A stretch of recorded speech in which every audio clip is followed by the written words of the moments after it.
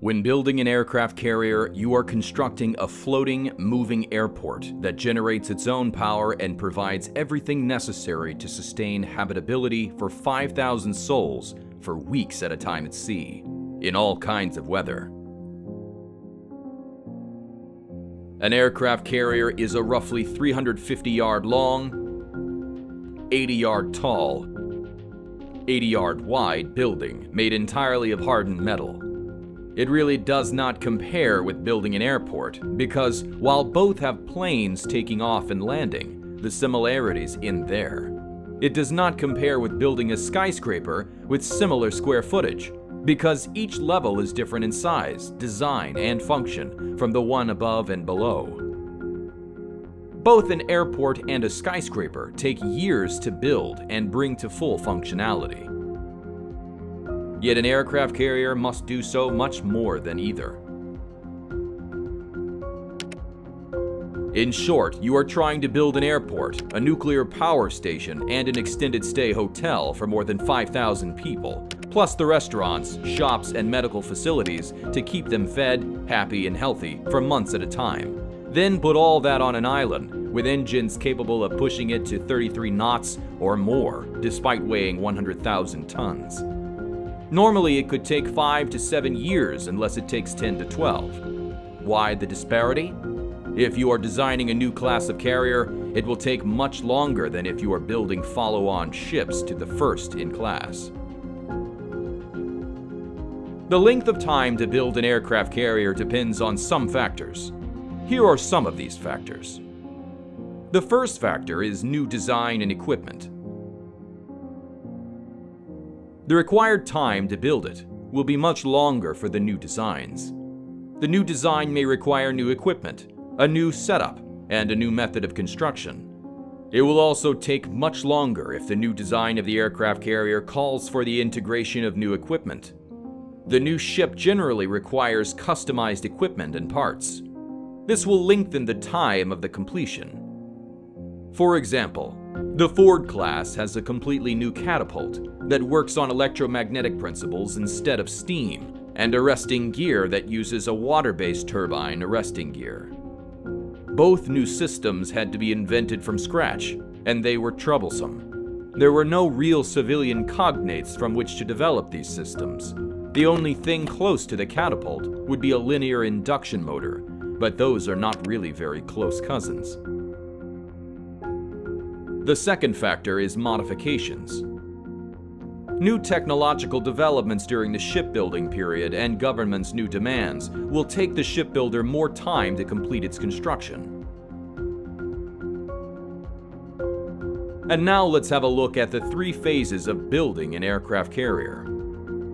An aircraft carrier, or any ship for that matter, is built in 3 general phases or steps.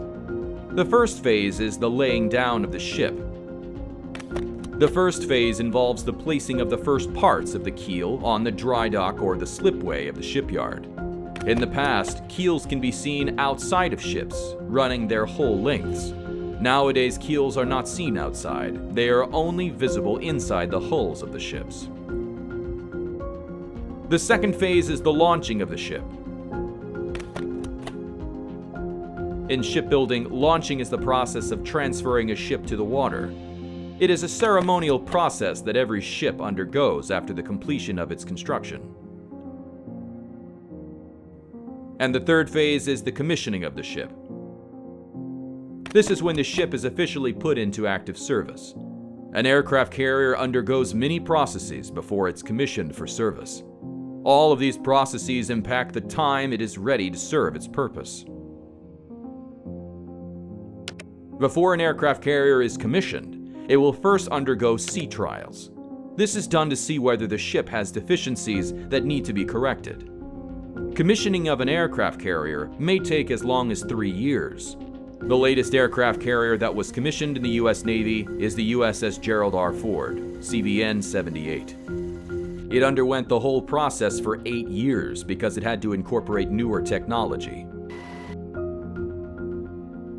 The ship was laid down in November 2009. October 2013 was when it was launched.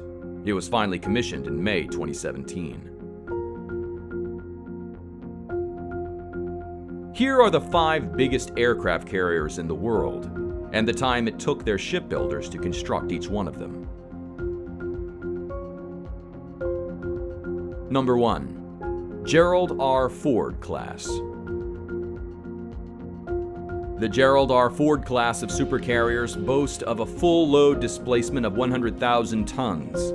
Its initial delivery to the U.S. Navy, the USS Gerald R. Ford, CVN-78, was made in May 2017. This class of ships is the largest aircraft carrier in the world.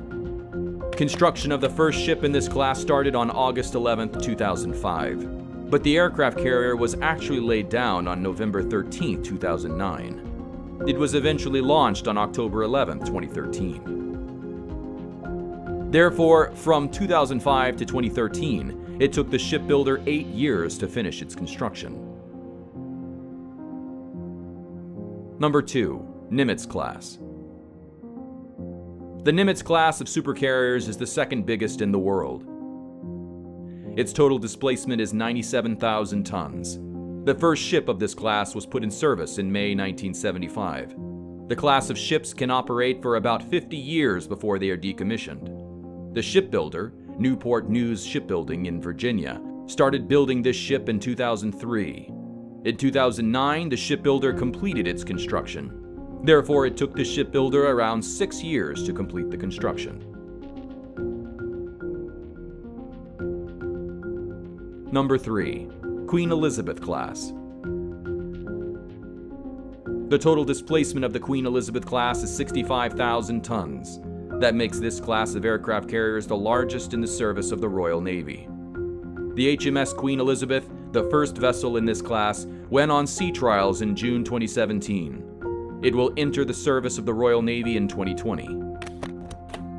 The order for this class of ships was announced on July 25, 2007 by Des Brown, the Defense Secretary of the British government.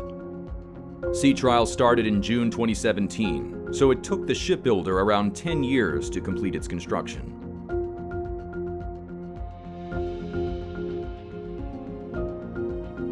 Number 4. Admiral Kuznetsov. The Russian Navy has only one operational aircraft carrier, the Admiral Kuznetsov. Like the INS Vikramaditya, it was built in Ukraine's Black Sea shipyard. The total displacement of this ship is 58,599 tons. The order to build this ship was given to the Black Sea shipyard on March 3, 1981. They started building the ship on April 1, 1983. The aircraft carrier was finally launched on December 6, 1985.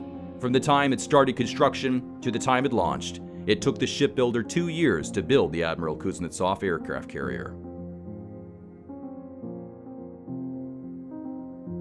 And at number 5, we have Liaoning. The only official aircraft carrier of the People's Liberation Army Navy is Liaoning. It was originally built as one of Admiral Kuznetsov class carriers of the USSR. The original names of the ship are Varyag and Riga. The order for this carrier was given to Mykolaiv South in 1983. Construction began on December 6, 1985, and was finally launched on December 4, 1988. Therefore, this aircraft carrier took 3 years to build. The ship was later sold to a shell company in China in 1998. Later in 2002, the ship was acquired by the Chinese Navy. In short, some aircraft carriers took much longer to build, around 10 or 12 years. As technology improves, the construction time will decrease. Perhaps in the future, aircraft carriers will only take a year or less to be built.